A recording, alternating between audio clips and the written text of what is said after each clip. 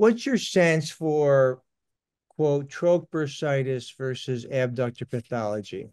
Because when in the past, this was all trochanteric bursitis. Right. This got dismissed as troch bursitis all the time. Very similar to Kevin. I see a ton of people coming into my practice that have usually been seeing, mid-levels or non-specialized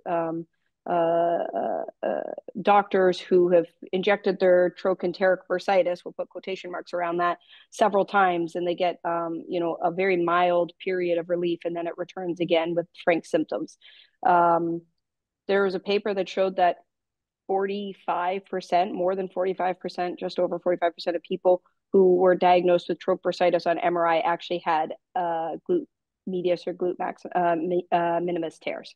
So the reality is I think we're underdiagnosing this pretty extensively. I think we're dismissing a lot of these people that probably have tears that may benefit from a surgical intervention. And not all of these tears show up with, frank gait abnormalities. They can be much more subtle, but persistent lateral hip pain.